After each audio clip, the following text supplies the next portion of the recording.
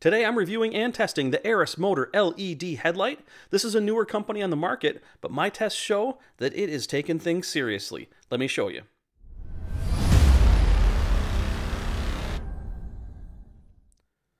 Hello everyone and welcome to Car Light Reviews. If you've never been here before, I perform consistent automotive light tests to help you make the best purchase decision.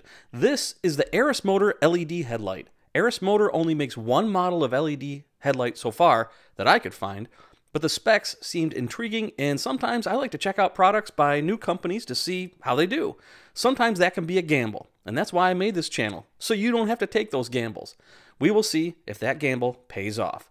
Now, like all my LED headlight videos, I'm going to do an introduction and unboxing, go over the published specs, cover some of the features, and then I'm going to test the brightness and light pattern for both projector and reflector housings to see how it performs. So let's get into it.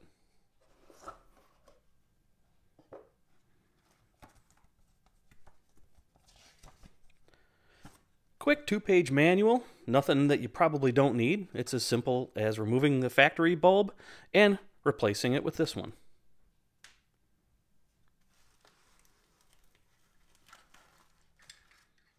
And here it is. Let's talk about the published specifications. 60 watts each, 10,000 lumens each, color temperature of 6500 K. It has a CSP chip, an IP rating of 68, and a standard hour rating of 50,000. It does indeed have an adjustable collar, and it is fan-cooled, does have an external driver, has a warranty of 2 years, and the price at the time of this video, before discounts, is $49.99 a pair. So let's talk about the observations. First of all, kind of a cool box for what it's worth. I really like the mascot. The rest of it, it was no frills, you know. There's no fluff, just a little two-page manual that came with it, and then the two lights. Nothing extra that you don't need, and sometimes that's all right. Overall, craftsmanship feels pretty good, on par with a $50 light. I do like that this has a really strong grate behind it. You're not going to accidentally push the fan in when you are installing it. Take a look at how the collar locks in. It's pretty secure. If I can get it back in there, there we go. Overall, feels pretty decently constructed. Looks to have a pretty thin core. I do like that it has braided cord. The driver is nothing really special, just a standard driver box, no big deal, but overall, feels decent quality for $50.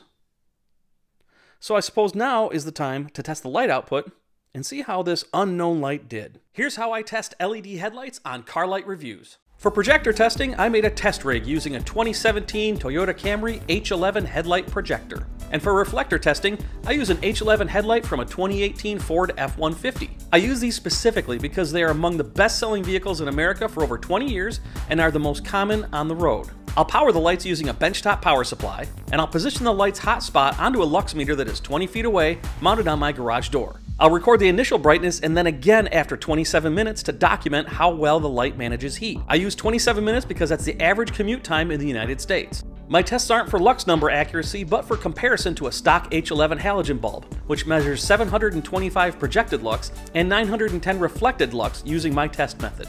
Different tests in different environments will give you different results. So if you want to do the same tests of your own, I list all of the equipment I use in the description of this video. Be sure to check the description of this video for important notes on aiming headlights, how to ensure you've picked the right headlight for your application, and the legality of replacing halogen headlight bulbs with LEDs like this one. And also, if you want to support this channel, I do have a Patreon page that helps me continue sourcing LED lights for me to test for you. So now, let's see how the ARISMOTOR LED headlight did. Well, my gamble on this light paid off. This thing is very, very bright. 1,602 lux, which is 877 over the halogen 725 lux. That makes this light the third in terms of brightness for the lights I've tested so far for projector testings, just behind the Bevinsee V45 and the Auxito Q16. And after 27 minutes, it retains 85% of that light output, a tiny bit better than the Bevinsee V45, resulting in 1,362 lux, which is 637 over halogen. Let's take a look at the projector light pattern compared to stock. For as bright as what this is, it has a pretty sharp cutoff.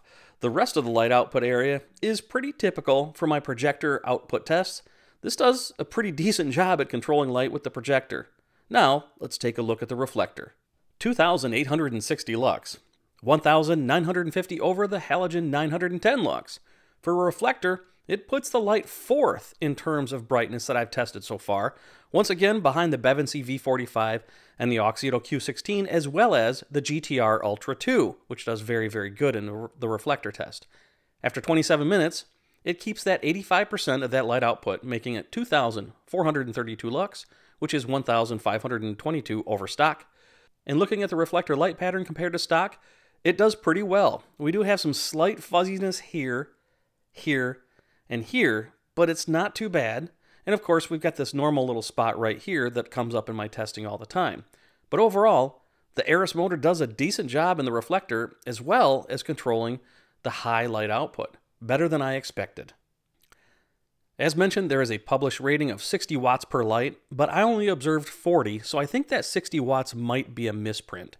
For heat management, after 27 minutes, my laser thermometer recorded an average amount of heat coming off the main unit at 132 degrees Fahrenheit. However, the driver is an anomaly. I measured it at 109 degrees Fahrenheit.